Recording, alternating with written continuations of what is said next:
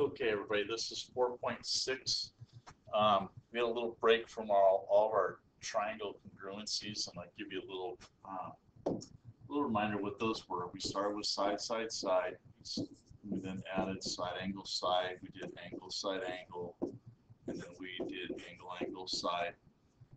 We used all those to then be able to prove that triangles are congruent, and then be able to prove that parts of triangles that are congruent are going to be congruent to each other. Okay, so this is adding an extra triangle congruency, and so we're going to call this hypotenuse leg. And you know, if you understand the terminology, the verbiage that we're using, the vocabulary, hypotenuse is just, you know, it's relevant only to right triangles. So this specific one is only for right triangles. Okay,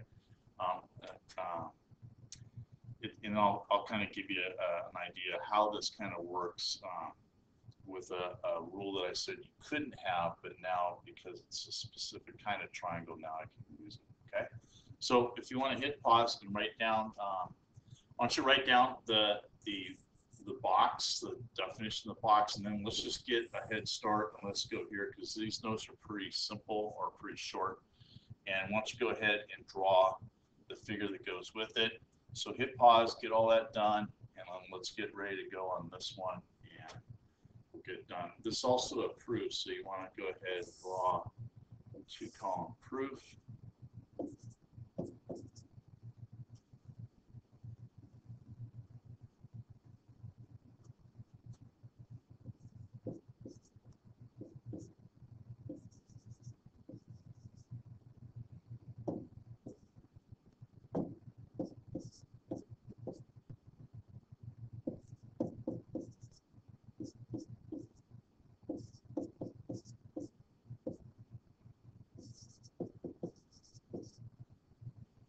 Okay, so the box talks about having this theorem saying if you have the hypotenuse of a right triangle being congruent to the hypotenuse of another right triangle and corresponding leg, then the triangles are going to be congruent. Okay, now remember, if a hypotenuse is the longest leg of a right triangle, it's always opposite from the right angle. The legs are the other two sides, whichever they might be. Okay, so you have to remember kind of what that is. It's been a long time since we talked about right triangles. All right. Now, once again, they've given us some stuff as givens, so let's go ahead and mark it. AC, so this vertical line is perpendicular to the base, so that's going to be right. And let's just, you know, make sure we say that too. And then AB is going to be congruent to AD. Okay, that was what was given to you. Now, I hope you understand, looking at your picture from your drawings that you've included, that that's the right angle, and opposite is going to be the hypotenuse. So by this picture right now, the hypotenuses are congruent. So I've got half of what I need in the theorem of hypotenuse leg, which is the fifth triangle congruency. So I need to find another leg from each triangle that are going to be congruent. Okay, now I hope you understand, you got this one big triangle, but then this AC that we said was perpendicular also is now cutting that big triangle into two smaller triangles. And I haven't used this for a while, but is AC part of both triangles? And it is. So remember, AC is going to be congruent to itself, so that's the reflexive property.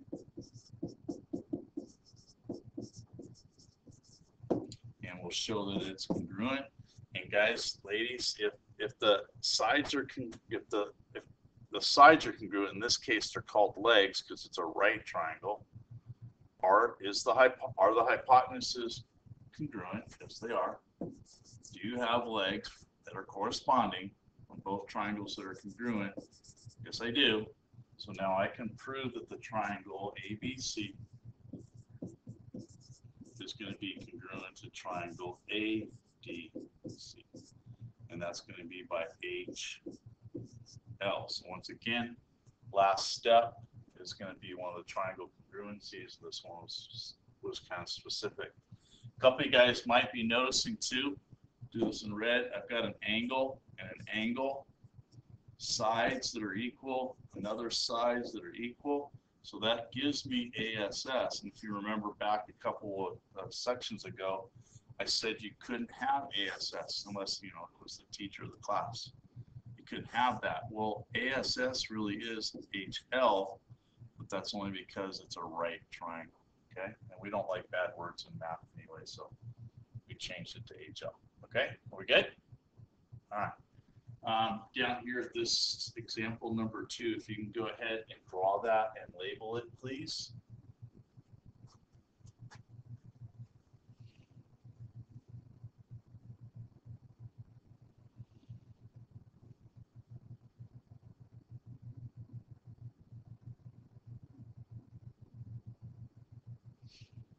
And this is the type of question that we've started a few years back, where you're given a situation. You said, hey, this person's right, or this person says they're correct, or vice versa. Hey, this person looks like they did it wrong. What did they do wrong? So the student is saying that there's not enough information to determine if the two triangles are congruent. Okay.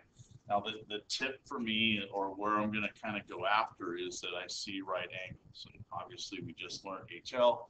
So I'm going to see if I can or cannot prove it by HL. Okay. So looking at the right angle, well, there's the hypotenuse. Here's the right angle. There's the hypotenuse. So at least the hypotenuses are congruent. He might be kind of correct, or she might be kind of correct. What else do I know? Well, it looks to me like I got a parallelogram. It looks to me like I've got a diagonal that draws straight through it. And it looks to me like that diagonal is part of both triangles. So it's reflexive, so it's got to be equal. He said there's not enough. Usually it's the guys that say it's not enough information. They're usually wrong. So one of the girls in the class says, hey, that is HL because I got hypotenuse. Hypotenuses are congruent, and the same corresponding legs congruent. So yes, it is true by HL. So there was enough information for me to determine that it was. Okay. All right. So on this one, if you could draw these two and label them up.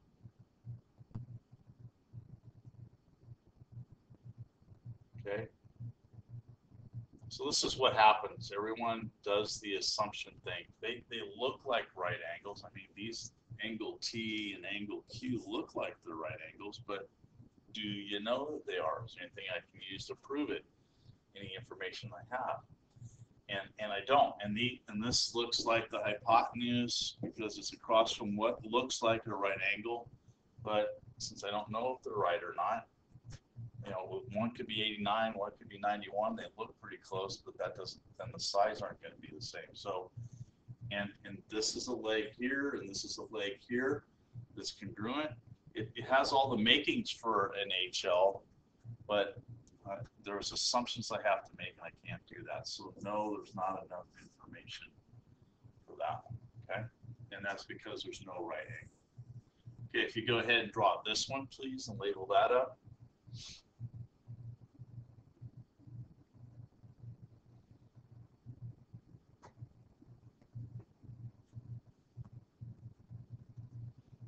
And if you go ahead and look here, I got right angle here, and that would be the hypotenuse. So you got a right angle here, that would be the hypotenuse. So therefore, RV is equal to RV, and they're both hypotenuses, so they're congruent. And then I get this side is congruent to this side, which would be a leg of the triangle. So I could say that triangle RXB is congruent to triangle RTB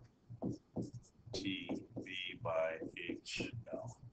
Okay, I had enough information to make some determinations that I could prove. Okay. All right. So pretty straightforward stuff right there. Want to just make sure you get into your notes, make sure you have 5 triangle congruencies now. This is number 5, and you have the other 4. Just this is really important. You get this stuff down. And when you're doing your proof, tell me what you know, what you can prove. You can't say, I think it looks like it's 90. I think it looks like they're congruent. You got to have a way to prove it, okay? All right. Make sure you get your work done. Make sure you get a hold of me if you need any extra help.